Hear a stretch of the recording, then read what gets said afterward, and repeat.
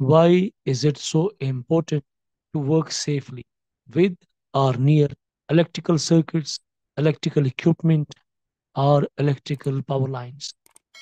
I'll share few basic and mandatory safety precautions to avoid electrical shock, electrical burns, or electrical incidents. Number one, the voltage of the electricity and the available electrical current in regular businesses and homes has enough power to cause death by electrocution. Even changing a light bulb without unplugging the lamp can be hazardous because coming in contact with the hot, energized, or live part of the socket could kill a person, a major electrical accident.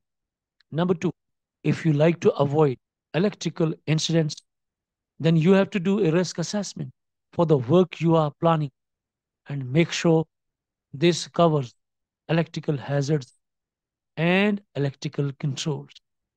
Number three, learn how to recognize electrical wires. These may be overhead power lines, electrical wiring in a workplace or at home, or maybe the cables buried under the ground.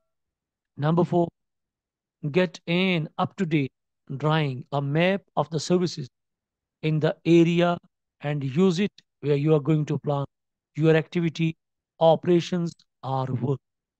For your kind information, updated drawing can be provided by the service provider, by the utility owner. Dear friends and fellows, you are on the platform of Safety First Life.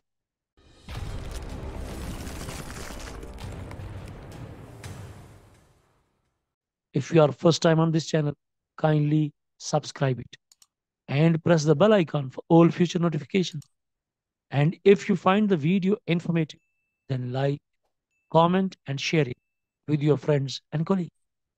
Electrical safety, basic precaution number five.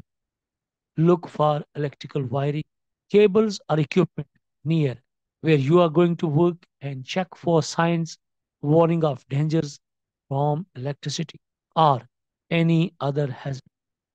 Remember to look up, down, and around you. Number six, if you will be digging or disturbing the earth or cutting into surfaces, means you are excavating. Use a cable locator to find buried services and permanently mark the position of services you do find. This is the best way of protecting the underground utilities from damage, and as well you are protecting yourself in the case if there is some accidental contact with high voltage power lines buried underground. Number seven, always try to work away from electrical wiring, electrical power lines wherever possible. If you have to work near electrical wiring or electrical equipment, ask for the electrical supply to be turned off and cannot be turned on again without you agreeing. And this is only possible if you will apply lockout, tagout procedure. Safety precaution number eight, if the electrical supply cannot be turned off, consult a competent person. It might be an electrical supervisor, electrical engineer, or a qualified, skilled, and experienced electrician who should be able to advise you on the best way to proceed and proceed safely.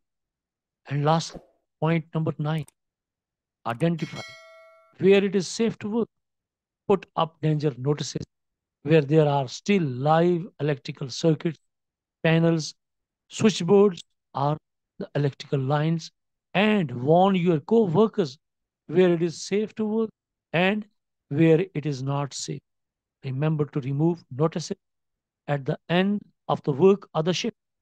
These are few, only nine in number, safety precaution. But to be honest, you can protect yourself, your co-workers and colleagues if they are working, if they are dealing on live electrical power lines, or if they are working near energized circuits. If they will comply, if they will follow And if they will apply these precautions, they can protect themselves and others. And that's all for now. If you have any question, please ask in the comment section. Thanks for watching, and don't forget to like, comment, and share the video. Hope to see you soon with a new HSC tutorial. Until then, take care. Good luck and goodbye.